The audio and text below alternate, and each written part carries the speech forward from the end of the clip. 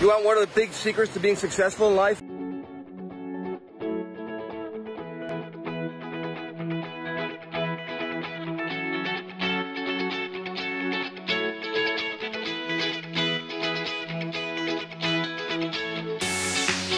You've got to get good at dealing with emotional pain, real emotional pain.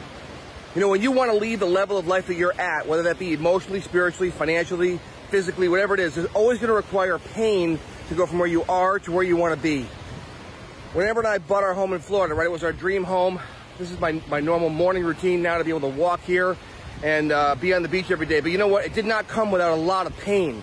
Now, yes, there was 25 years of pain building, getting prepared financially for this, but when it really came down to it, the toughest pain was leaving a home that I had made for 52 years of my life. And Amber and I built a home for the past almost 15 years together, and my home was exactly the way I wanted. It had everything I wanted. It had my pool, it had my pool house, it had a beach out back, it had a pool table, I had my aquariums, I had everything I wanted. I had to leave all that to start over anew. And the worst part, the pain we really had to go through, was saying goodbye.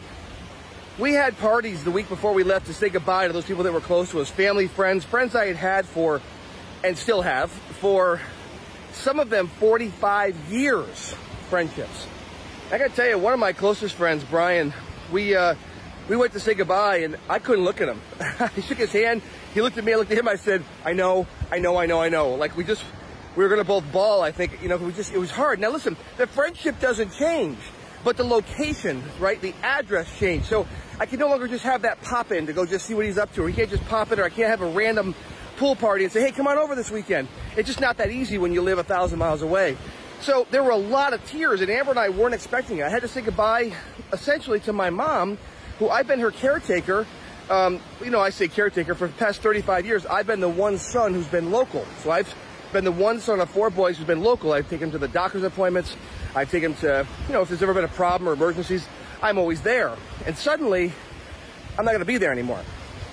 Now, I have, you know, people set up to take care of that and all that, but I'm not going to actually be there.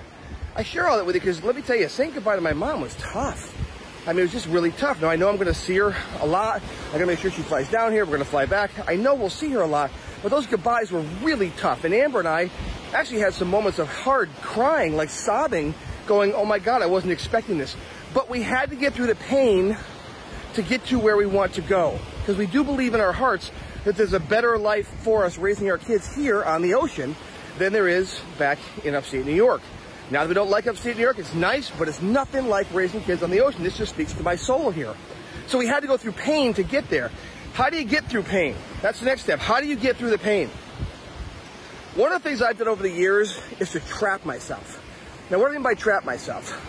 What I mean is, once you start down a path and start making certain decisions, it's very difficult to turn around.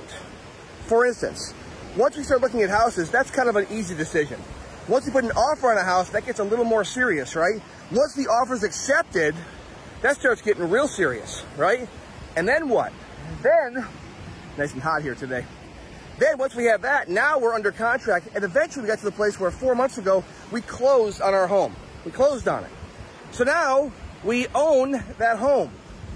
There's nothing like being trapped, because even though I was going through the pain of saying goodbye and I was crying and it hurt, it wasn't like I could back out.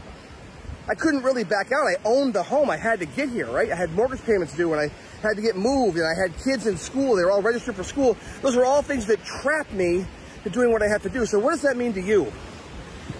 You want to find what traps you. Find something that traps you to get your goal. If your goal is you want to be financially independent, you're going to have to start taking the steps. You're going to have to start taking steps for that. And what does that look like to you, right?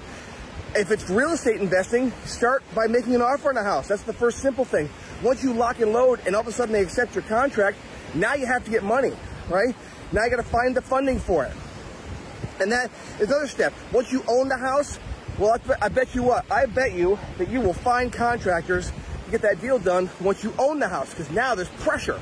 The pressure's on you to get that done. So trapping yourself is one of the major keys to success. The more you trap yourself, the more it pushes you to the next step.